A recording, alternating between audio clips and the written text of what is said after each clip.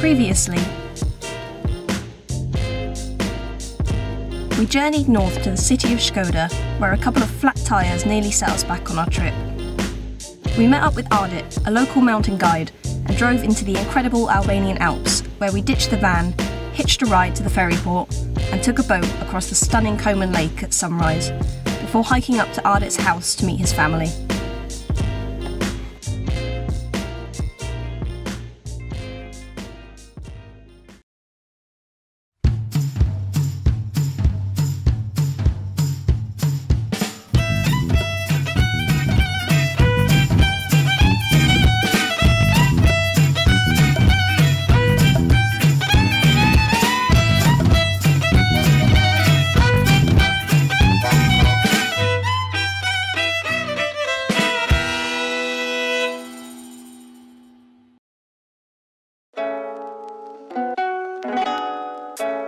We were welcomed so warmly by Ardit's family, who immediately pulled up 2 chairs for us by the fire and began preparing some food and coffee.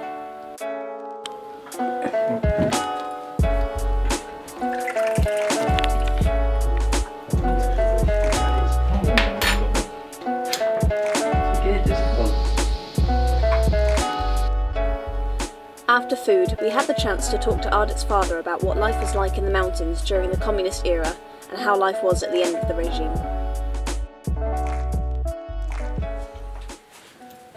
Kjo zonë është përballë prej 8 fshatrash, më përpara.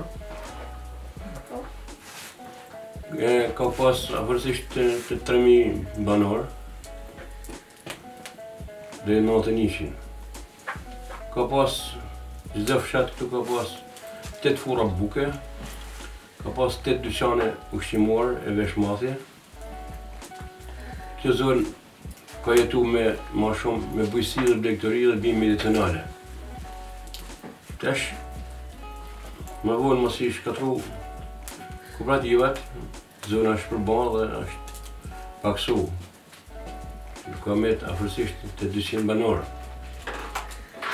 Edhe këto merren sa të pak me bimë medicinale, kena punu, kam drejtu një shoqat, nëpërmes anglezëve, që kena punësu njerëz për bimë medicinale.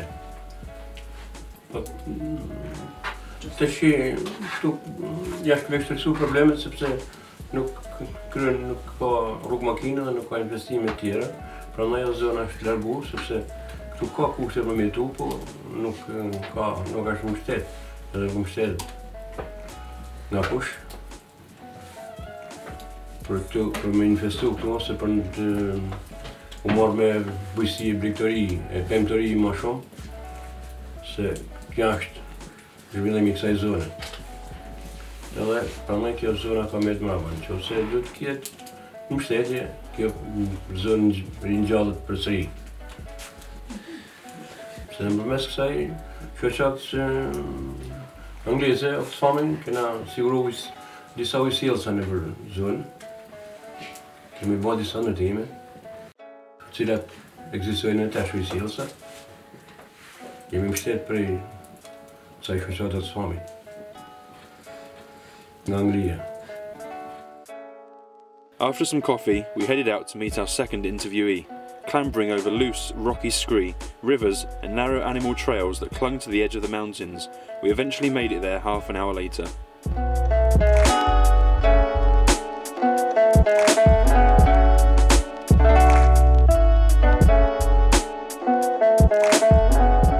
The house of Pieter sits nestled away on a hill, totally surrounded by mountains. An hour's hike from the lake, then a further half an hour boat ride and 2-hour drive from the nearest city. This was as remote as we thought it could get.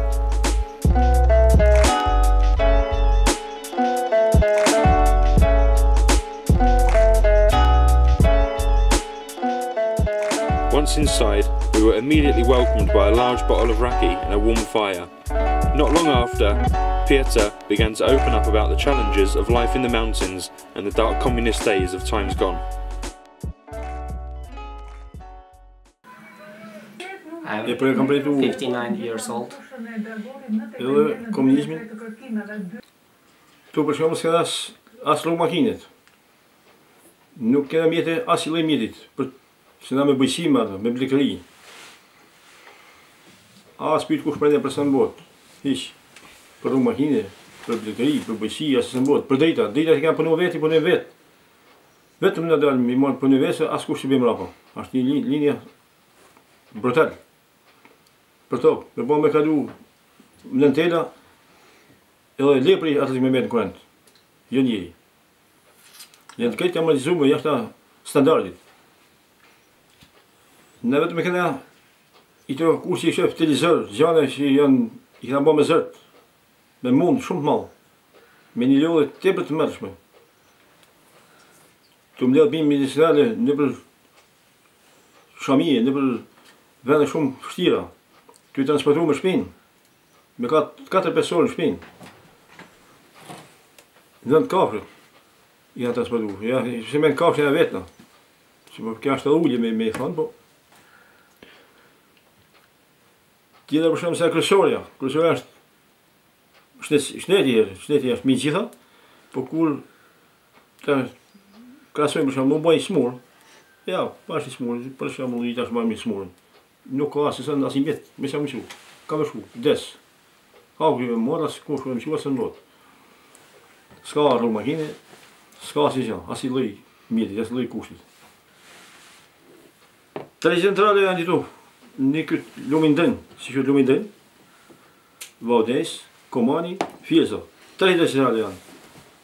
Nuk i kje, se janë mi 4-5 vetë në zonës tonë se janë punë. Ne nga kam mytë tokë, nga kam mytë shpia, nga kam mytë gjithja, e nga kam mytë vendë si këna kullot bakti dikur majtë bakti, me këna jetu me këto vendë. Ne ka zanë gjusë në vendë, ta ka zanë dëni, liseni. Asi, ja, dilteri për shambu, asi që janë punë. Tanë janë drejtu emigracionit, se s'kanë punë. Pra atu i futën njëzë, vinë njëzë, militarë e partisë që janë pushtet për shambull. Unë kam dash me një punë, kam kërëri 7 për elektricistë, kam dash me punë në asim njërë jatë ishë zbanë. Jo e demokrat, janë e kej. Kanë punë tjerë. Pa zanat ishë. Dhe pa shkollë, pa zanat ishë. Egzojnë qëtë e lira për shambull, se ne e kënë sikur ashtë Korea e Veriut, se t'izelum. Ne kënë t'izelum si Korea e Veriut, se janë vetë shtetë i izelum, shtetë komunistë. Një është të kënë, ale mati ka kënë komunizm më egrë në Shqipëni. Komunizm më egrë në botë, ka kënë komunizm në Shqipëni. Një person s'ka pas në 700 kam bukë në ditë, s'ka pas ma.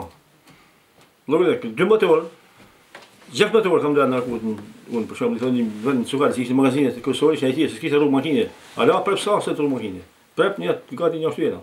Si për anë e zhvillim të rrugë se gjanë të kushtet. Me për një punë s'kam punu, në minjerë, më ka taku me punu mirë, më në tokë.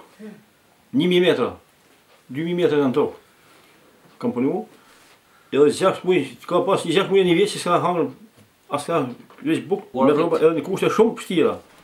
Kanë pas 30 vjetrit, manë e pa pamje, se për pamje së manë. Na manë e pa pamje. Se për që na qofim, janë të marru. It's an old quote which says what you don't see, it's keeping you alive, because for what you see you will die. Inshallah na ka zonë duhet në mëzot e rëtarit.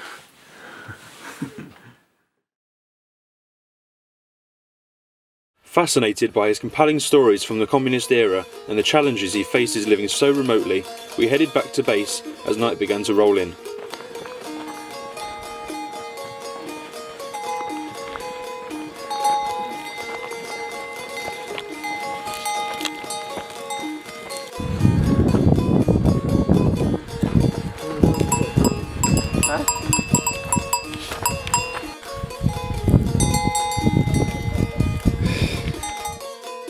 That night, we enjoyed a beautiful spread of food, lovingly laid on by Ardit's sister. We drank a lot more raki, lost at dominoes a few times, and introduced a classic British card game, Cheat.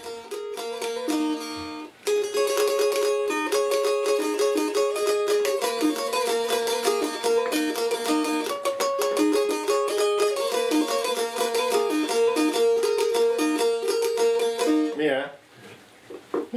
Bravo.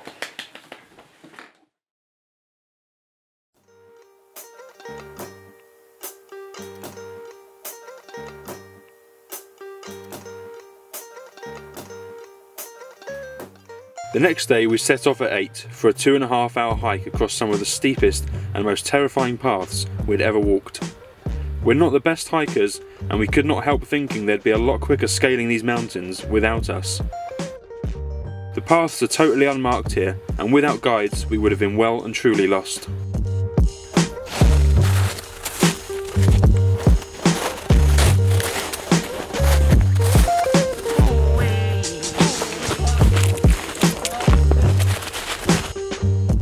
Our plan today was to visit 3 old brothers who live more than 3 hours across the mountains from the nearest boat stop, with no road access.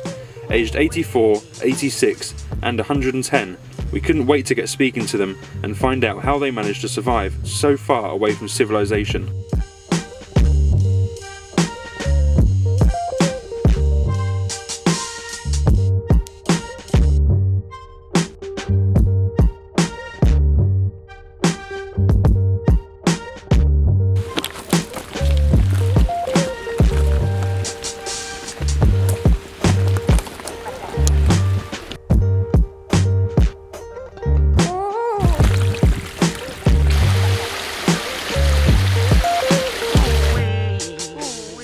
As we reached the brothers' house, we were asked by Ardit and his brother to stop filming until the nephew of the elderly man arrived from the city.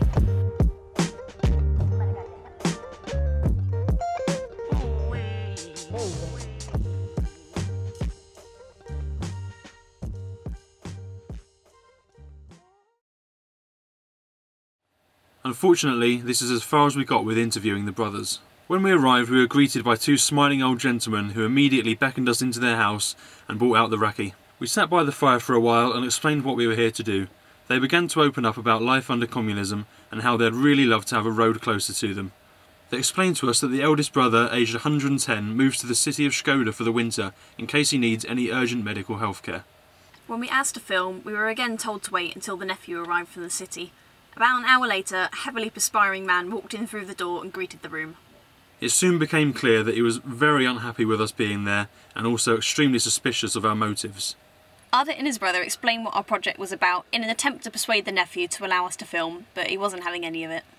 It transpired that the elderly gentleman had been surviving all winter with no electricity and no telephone connection, and that the nephew's son works for the government department that is supposed to actually look after the elderly gentleman in this area and make sure that they're living safely. So basically, his own family within the government seemed more interested in keeping the money for themselves rather than building paths and supplying the mountain's inhabitants with electricity.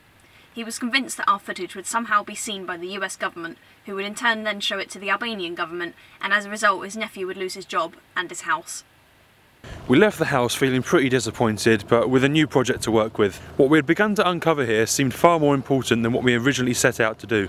And if you're interested in the stories we've been telling so far, please don't forget to subscribe to our channel, where in a few months' time we'll be uploading a short documentary talking about the lives of the people in the mountains.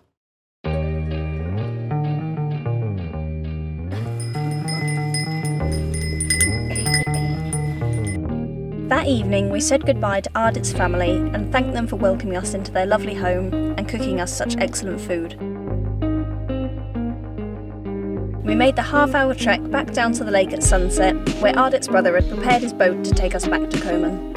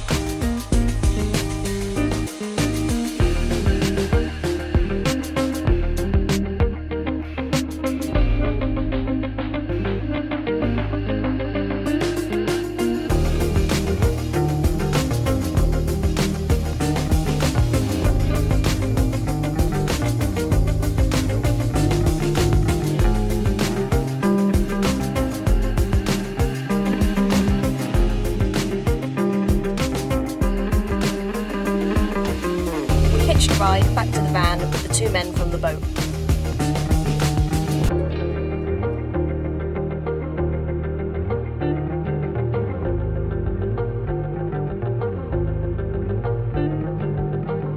During our short time in the mountains, we were able to discover what life is like for the few remaining villagers here, surviving all year round on the food they produce and receiving limited access to healthcare or the outside world.